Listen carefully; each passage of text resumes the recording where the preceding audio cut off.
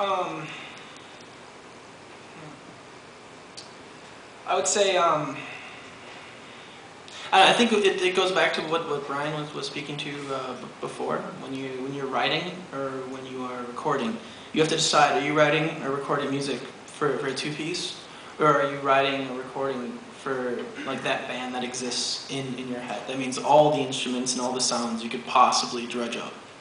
I think that's one of the most challenging things, because especially and I think it'd be good for Brian to speak to this as well, but. I view making records, I view like the studio as being another member of the band. So to have that kind of philosophy, but then know when the day is done that you're going to be responsible for trying to recreate as many of these sounds and trying to preserve as much as you possibly can live on stage. It's difficult to not let that limit your creative process in the end.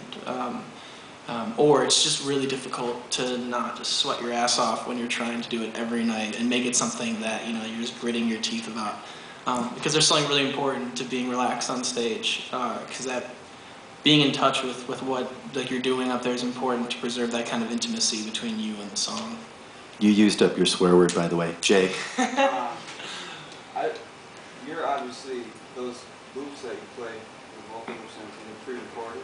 No, all the vocal loops we do. See, this is the problem with as soon as you put a laptop up on stage, it's like, oh, okay, that makes sense. It doesn't make sense. I was wondering how you were playing that back. Yeah, so I mean, it sounds so full, and who set the timing there? Was it your loops or was it the drum? Brian sets the time at first. So whatever that first 16th note is, that is going to be the time for the rest of the song. And you could probably hear it because the monitors aren't quite as like what we're used to. That we were actually getting off on a loop as it was going on. So I first set that vocal loop, which is going to come in the second verse. I bring that back when we come to the second verse, and then when we go to the end, I recall it again, and then I start layering on top of that. So by the end of it, it's still going with the same time that was set up at the beginning, and then Brian's responsible for keeping us there. But that's fairly, I mean, that's kind of improv, isn't it? No, the vocal lines themselves aren't like at this point. I've done it too many times for it to be something improv.